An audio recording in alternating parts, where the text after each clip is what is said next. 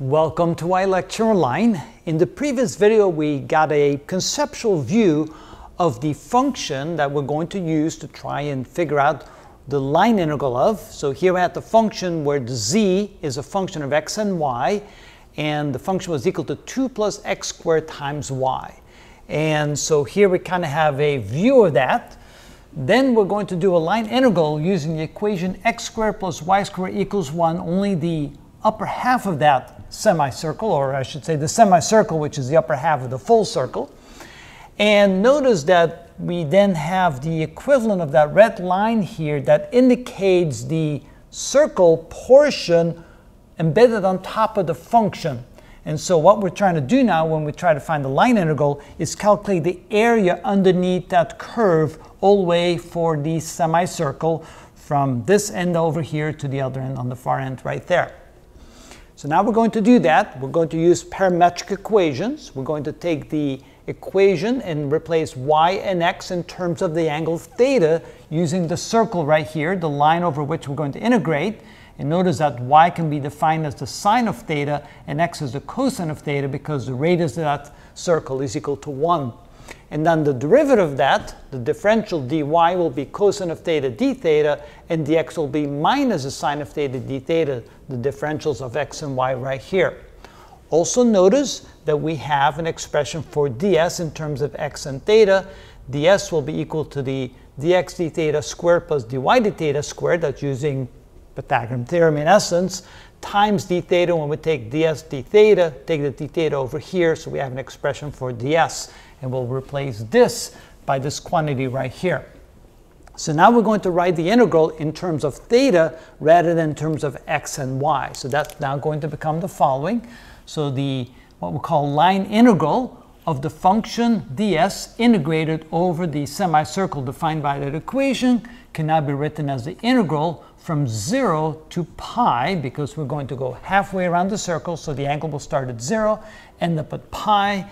And we're going to have the quantity 2 plus x squared, but since x is equal to the sine of theta, that'll be the sine square of theta times, okay, not the sine square theta, it's going to be the cosine square theta. I have the, not a good idea, x and y, I should have written that like that. So this is going to be the cosine square of theta times y, which is the sine of theta,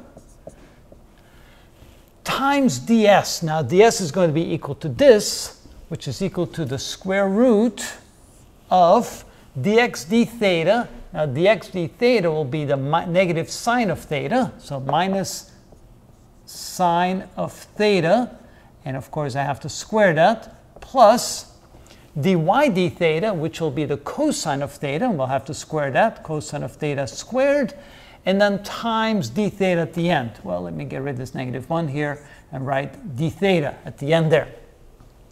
So now, of course, we realize that this is the sine squared theta plus the cosine squared of theta, which is equal to 1. So this can now be rewritten as the integral from 0 to pi of 2 plus the cosine square of theta sine of theta times 1 d theta. All right, now that's beginning to be a relatively easy integral, because if we let u equal the cosine of theta, so let u equal the cosine of theta, then du will be equal to the derivative of that, which is the negative sine of theta d theta. So in order to integrate the cosine square of theta, like u squared, I need a negative sine d theta here and only have a positive sine d theta. So what I can do here is turn this into two integrals. The first integral from 0 to pi of 2 d theta, and the second one will be a minus 1, so minus 1 times the integral of the cosine square of theta times the minus 1 sine of theta d theta. So I've added a negative 1 because I need that for my differential, and of course I put the negative 1 in front here. And again, the limits are from 0 to pi. And now I'm ready to integrate this.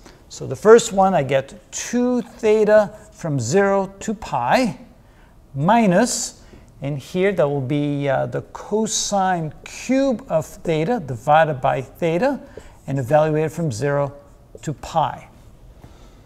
Okay, let's go ahead and evaluate that and see what we get. So this is equal to, put an equal sign there. So plug in the upper limit, I get 2 pi. The lower limit, I get 0. So that's 2 pi. And then minus, when I plug in the upper limit, I get the cosine of pi, which is a -1. I cube that. Oh, wait a minute. This should be divided by 3, shouldn't it? So again, when I plug in pi, I get -1. Cube it, I get -1 divided by 3. That would be -1/3. And then when I plug in the lower limit, I get 1 divided by 3. And of course, I'm subtracting that. So it would be a -1/3. So it would be -1/3 again. And you can see that this negative negates that negative. So end up with 2 pi plus 2/3. And that would then be the result of our integral.